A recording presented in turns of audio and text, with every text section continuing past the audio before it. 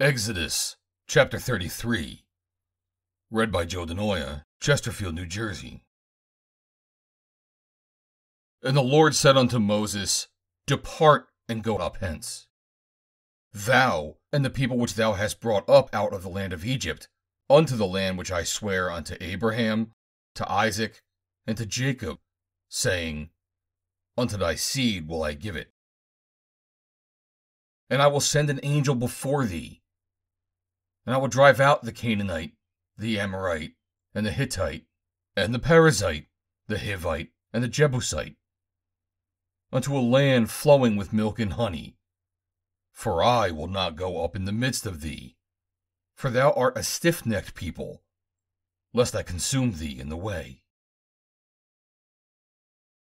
And when the people heard these evil tidings, they mourned, and no man did put on him his ornaments.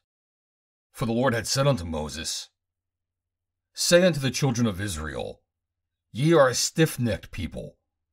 I will come up in the midst of thee in a moment, and consume thee. Therefore now put off thy ornaments from thee, that I may know what to do unto thee. And the children of Israel stripped themselves of their ornaments by the Mount Horeb.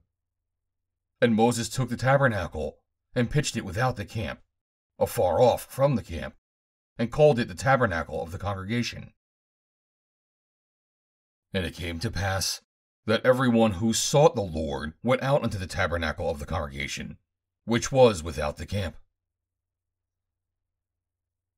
And it came to pass, when Moses went out unto the tabernacle, that all the people rose up, and stood every man at his tent door, and looked after Moses, until he was gone into the tabernacle.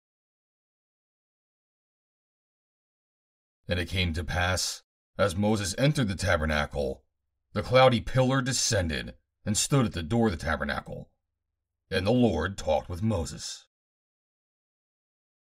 And all the people saw the cloudy pillar stand at the tabernacle door, and all the people rose up and worshipped, every man in his tent door. And the Lord spake unto Moses face to face, as a man speaketh unto his friend.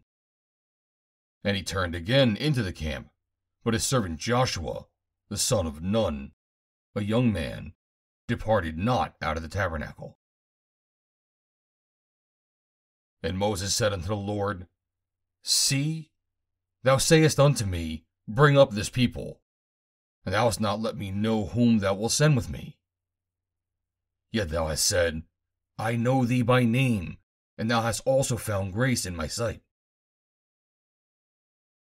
Now, therefore, I pray thee, if I have found grace in thy sight, show me now thy way, that I may know thee, that I may find grace in thy sight. And consider that this nation is thy people.